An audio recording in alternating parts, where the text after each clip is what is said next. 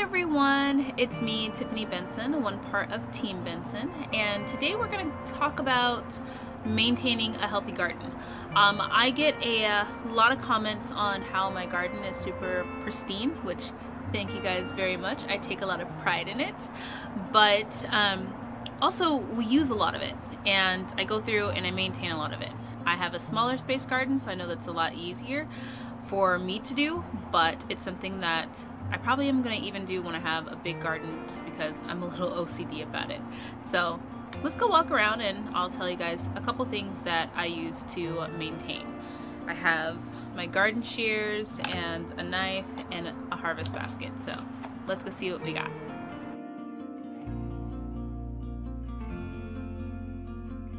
Like I saw in my last video, I pulled the cauliflower that was right here. So once cauliflower gives you the cauliflower, it's done. So I'm going to be pulling up this plant and kind of getting it out of here. It's going to take more. It's going to take two hands. So I'm going to get this plant out of here and start getting this pot prepared for something else. So many people ask me how I maintain healthy greens. So as you can see, my green bed is looking really nice. I'm actually not picking any greens today, but as you can see, the lettuce we cut constantly cut the lettuce. I cut it back to a couple leaves and then I let it grow. These were the last two that we used for Taco Tuesday, which is why they're smaller than these two. The other thing I go in and I look for, as you can see on my Swiss chard, I have a couple of leaves that are getting a little bit diseased. I don't know if they're diseased or they're more so just been beaten by the sun, but I'm gonna go through and cut all of these off. Let's grab some shears. So when I'm doing gardening maintenance, I always have a harvest bucket. So that's my basket for things that I'm gonna be keeping. And then I have just a regular plain bucket that I can then throw away all the bad leaves into. So I'm going to go back to that Swiss chard and kind of see what we can get rid of, because it's growing really nicely and the big leaves are starting to come in, so I want to make sure that the plant isn't going to be getting sick. So let's do that. So I'm going to go through and I'm going to take off all of these leaves like this, and usually they're the ones at the very bottom. Usually these are like the first leaves to come in. And as you can see, they're not like bug ridden or anything like that. They have a little bit of something on them, or a little bit of aphids, but taking that off, and if I see, so this one is a little bit gross too, so I'm going to take that one off. As you can see, those had the start of a little something, but not really. So now I'm going to protect the plant from anything else. Now those had a little bit of aphids on them, so what I'm going to do afterwards is I'm going to go through this whole bunch and then I'm going to spray it down with some water. Okay, so as you guys can see, I went through and I took a lot off of the Swiss chard plants. This one had the biggest leaves, so I took the most off of this one, and then I tried to increase a lot of airflow. So when your plants start getting bugs on them, it's usually because something is triggering in the plant to say that the plant's unhealthy. When you guys look at this, I let my soil get a little bit dry. It's not too dry, but it's a little bit dry, so that it would start triggering that, so that you guys can start seeing what signs I look for. So instead of going in with a bunch of different pesticides or anything like that, especially because these are all healthy. All of these are healthy, partly because we use these a lot more than we use those. But all I did was go in, trim off all the leaves that could have been infected, the ones that were making the plant sick, and then I went through and I just prune the plant. If you don't eat it, the bugs will. So make sure you guys are pruning your plants and you won't have bug problems. So the next thing we're going to look at are my little cauliflowers. So this cauliflower is doing pretty well. I don't think that it's going to get super huge, partly because of the hail damage that I had, and partly because that it's looking pretty good right now. Usually when the cauliflower is pretty exposed like this, that means that they're done. So, and you'll start seeing like little spacings in between here. This one's not flowering like the one in the last video, so I'm gonna leave it for a couple more days and kind of see how it grows. But as you can see, everything else in this bed, as we look around it, is looking pretty healthy. We do have a couple little fungus nets in here, but they're not doing anything to the plants. They're pretty much just letting me know that this bed is still holding a little bit more water. So in the future, I probably might put rocks down at the bottom of this bed. This is the one on the patio. I might put rocks down in the bottom of it to make it drain a little bit better. But as we look down, everything else is growing well and doing well. We want to inspect our plants. My cilantro I use about every day, so that one is always getting trimmed, so it's going good. So you'll probably hear me say this a few times in this video, but yes, if you do not eat it, the bugs will eat it. So make sure that you're planting a garden that you can use. Every day I walk back here, and even being such a small space garden, I walk back here and I find something for breakfast or for lunch or for dinner, or sometimes for all three. And I'm able to maintain a healthy space in my garden and maintain a healthy garden because I'm constantly using the things that are here. If your things get overgrown, and if there's just not enough light, if they're not getting enough water because they're too bushy, then yes, they're gonna send out a chemical to all the bugs and says, come take some of these leaves off of me, because no one else wants to. So make sure it's you, not the bugs. So as I survey the cabbage, everything's looking really healthy. This one is pretty low to the ground and it's holding a little bit of rain. But so far it's so good, so I'm not going to take any of those leaves off. Same thing with this one. Actually, I might come in and take this one. If you see any holes or any yellowing, that's just more leaves that can be pruned from the actual plant. The tomato plant is doing really well. Guys, this is the one that got destroyed in the hail damage, and look at how big it is, and look at how many flowers, and that one looks like it's going to be a little cat-faced, but there are a ton of little flowers in here. So that is looking beautiful. And we'll check signs for any type of damage with that, but right now the soil's happy, the plant's happy, it's not 1,000,000 degrees, so it's pretty happy. But we'll take this leaf and put it into our discard pile. So moving right along, these two lettuce plants, I don't think I like this lettuce, guys. It's really, really small, and it is not like a stiffer lettuce, so it just kind of tastes weird. Like, we use a lot of it, but it doesn't really get that big. So I don't think that this red cell lettuce is one that I'll be planting again. These are a bunch of weeds that I need to get out, and as you can see, when we're looking at these cauliflowers, this one is getting a little bit of damage. So we're gonna look at it and we're gonna see if we see any insects. So I don't see any insects, and this one wasn't one affected by the hail. I don't see any bug poop. That just looks like dirt. Actually, that's just wood chips. I don't see any bug poop. But I am going to go through and I'm going to take some of these bottom leaves off, because these leaves don't look as healthy as these leaves. And it also could be because there's a ton more weeds over here. So right now I'm going to go through and just pick all these weeds out of here to make sure it's not fighting for any type of nutrients. And then I'm going to take those bottom leaves off. So I'll be right back. So I got all the weeds out. And also, if you guys can see down here, I took off all the very bottom leaves.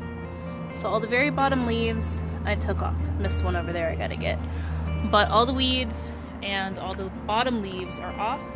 And so now this bed is gonna be a lot healthier again. I didn't find any bugs, so I'm thinking just something wanted to try it.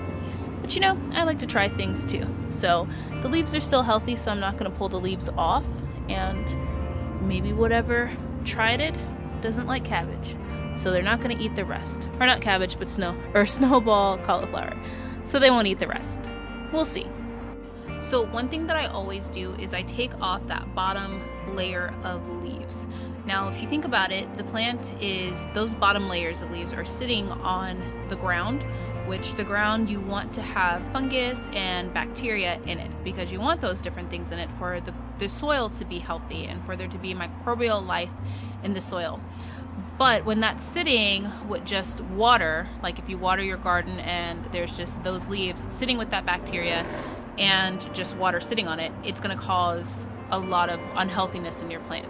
So by taking off that bottom layer and just leaving the stalk of the plant, that's going to give you way healthier plants, and it's going to allow you to still have that bacteria and those microorganisms in your soil without affecting the health of your plant. The next thing we're going to finally do is finally clean up this eggplant here. So remember, these ones had got a lot of hail damage, and as you can see, these leaves are really badly damaged, but they're also starting to yellow. And now that this is yellowing, it's going to send out a signal to bugs to say, basically, come prune me. So before the bugs do that, which as you can see on the back of the leaves, there are no bugs, but as you guys can see, we're starting to get some new baby eggplants. So before that happens, I'm going to take off these leaves so then the plant doesn't feel like it's unhealthy. So I'm going to trim this up and I will show you guys what it looks like when I get done. Okay, so now we're back, and I know you guys might think this looks really drastic, but I have been waiting for all of these little leaves to get a little bit bigger. So all of these little curly leaves, they start off really curly like this, and then they're going to open up and be a full-fledged beautiful leaf. So I waited before taking off all of the damaged leaves until these little baby leaves got a little bit bigger. And now that there's so many on here, and now that the plant is trying to make so many eggplants, that's 1, 2, 3, 4, 5 over here, 6, and 7 over there. So that's 7 eggplants that the plant is trying to make. So I want to give it the healthiest little start that I could possibly give it. So I'm going to go through, and also when you're looking in the back, those are the old bean plants that were destroyed.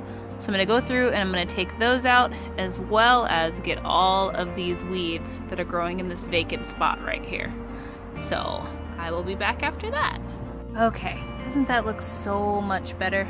Now it's a big blank space waiting for me to plant God knows what. Probably some melons on this side and some beans on this side, along to protect this little beautiful eggplant. Now time for this bed. Dun dun dun! So here's a side note, guys. A lot of people always tell me that I don't have bugs in my garden. I do. I have little annoying gnats. Gnats are everywhere, all over my garden.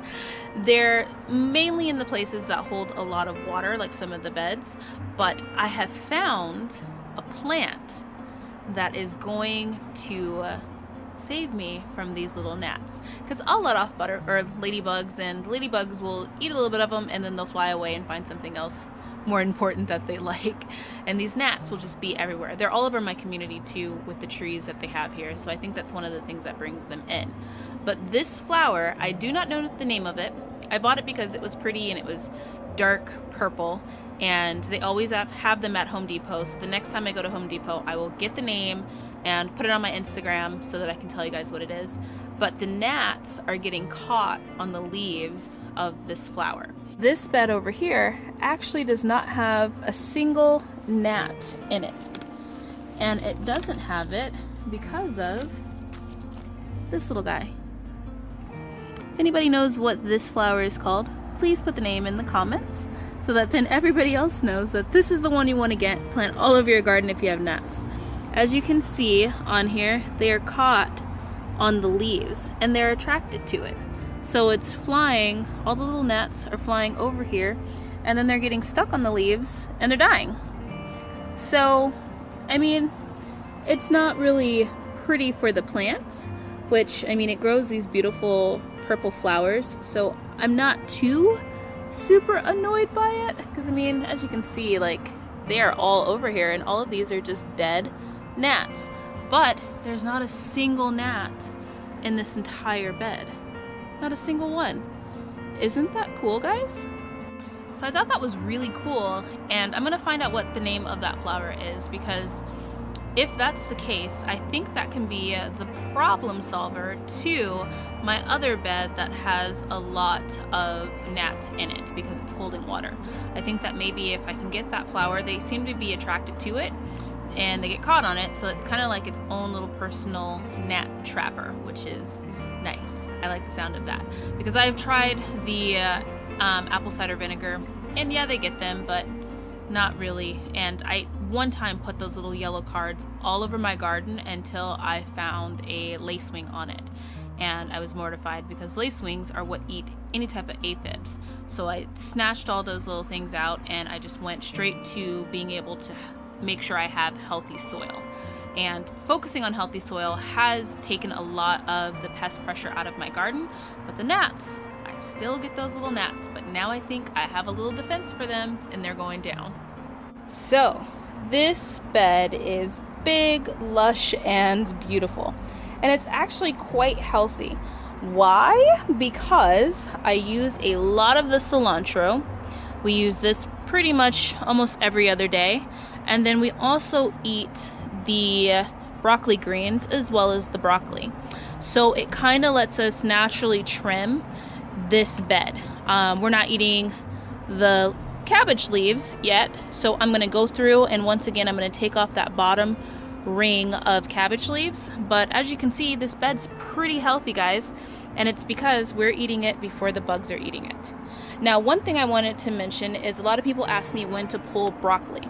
This broccoli head I let go a little bit longer, and you can see that it's separating and that it's gonna start flowering soon. Down here you can see little flowers starting to come in.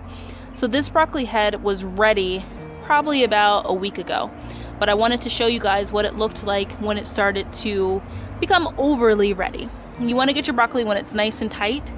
Kind of, this one's a little bit more immature. These ones are broccoli shoots. So remember how I said after cutting your big broccoli head, leave your broccoli because it will grow little shoots everywhere.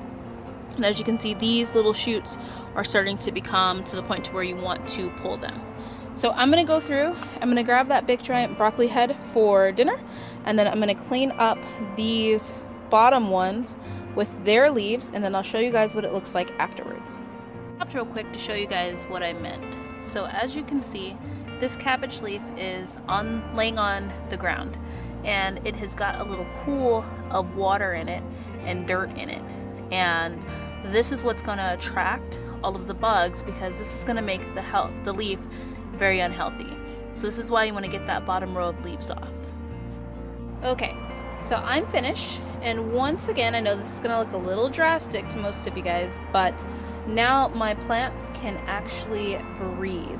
So I cut off all the bottom layers of all of the cabbages and the broccolis. As you guys can see, like on this broccoli, I have done it all the way since it was a smaller broccoli plant, and it still gave me a nice sized broccoli head. This one actually was one of my biggest ones. So now all the plants are going to get a lot of light, and they are healthier because now they don't have that kind of pressure for disease. And the cabbage is heading just fine, and it'll be just fine not having its bottom leaves. Okay, so when it comes to my my sugar snap peas, I treat all of my beans the same. I let them grow as wild and crazy as they want to, and I grab all the beans that are left on there and I let them naturally die off. As you can see at the bottom here, the leaves are starting to die. So if I can get in there and cut back a little bit of them, I do, to get some of the browning off of it. But it's just that these sugar snap peas are starting to go out of season. These are going to be my first plant that I am going to sacrifice to any bugs. So what do I mean by my first plant that I'm going to sacrifice to any bugs? Basically, every season in my garden, I have some plant that when I am planting little newbie plants, that is the plant that the insects are eating, because that's the plant that's dying. insects come because of dying plants. Now that sugar snap pea plant is still going to produce for me, but it is going to naturally die. And by it naturally dying, it is going to put bugs into my garden. Now, is that a bad thing? No. If I want to have a garden that's going to have a very successful ecosystem into it, I'm going to need a reason for all of those bugs I talked about in my There's No Bad Bug video, which if you guys haven't watched, I will link down below in the comments. So I'll pin it so that you guys can see it. But I need the lizards, I'm going to need the scorpions, unfortunately, and I'm going to need all of the good bugs that eat the aphids and different things like that. Now, in order for me to get those in my garden, so that then if I do have some type of disruption to where something just goes really awry, there's going to be something there to eat it, I need to sacrifice a couple plants in order to get those things back in here. As you guys can see, I have no lizards, I have no insects at all in my garden. So if I want to have this snow pea plant that is going to keep producing snow peas, even though it's unhealthy, but that's my only snow pea, so I want snow peas for as long as possible, I'm going to have to introduce some bad bugs into my garden. But with those bugs, it's going to bring in all of the other bugs, or the lizards and the scorpions. So when the summer hits and Arizona has its huge just bug pressure, the scorpions are going to stay out here versus going into my house, because it's going to be a cooler environment because of all the plants, and it also is going to have plenty to eat, and it's going to eat everything that I don't want eating some of my other plants that are way healthy. So that's kind of how it works with trying to create an ecosystem. So everything else is looking good. We do need to take out all those weeds back there, and then maybe move that tomato plant back over here, but then grab some of this dill. I've been using this dill slowly, but it's starting to get a little bit crazy, so I'm gonna pull some of it, probably get some of these bottom ones first, and I'm going to put that in a sauce for my fish. So I just thought I would point this out, guys. When it comes to pruning my dill plant, what I did is I took the big leaves off the bottoms, but then I also cut off the very tops. I don't want my dill plant to flower, and when they get as big as this, as soon as it starts to really warm up, this plant is going to try and start flowering. So if you cut off the very tops where the flowers are going to go, then that delays the process. So just a quick tip. So trying to find some light. Let me just sit down here. The sun wants to come up. So now that I'm done kind of cleaning up my garden, which doesn't that look so beautiful, guys? It's so beautiful now. But now I'm done kind of cleaning it up. I'm going to take all of the gross leaves, it's a lot of cleaning, and I'm going to put them in my future worm bin. So if you guys don't know, that little section in my garden that I've just been throwing leaves at, I've been trying to build up enough stuff there in order to put some worms in and let them have enough to eat for some time. Because I want to be able to encourage worms to be able to eating there, so then when my garden is really, really huge, I have some worms there that can eat all of the basically discarded leaves and plants that come out of my garden, and hopefully give me some worm casting and some compost. So that's the goal. That's the first time I'm trying this out, so we'll see if it works. I've watched some videos and I've seen some other people do like in-ground like worm composting bins, so we're gonna actually see if it works. But I'm gonna put this in there. I'll show it to you guys. It's actually pretty full now. Finally, I've been doing this for a couple months now, so I think probably maybe next week I'm gonna go get some dirt, stick on top of it, and then put the worms in there and let them kind of do their little worm thing and live their worm life, and hopefully give me compost and worm castings.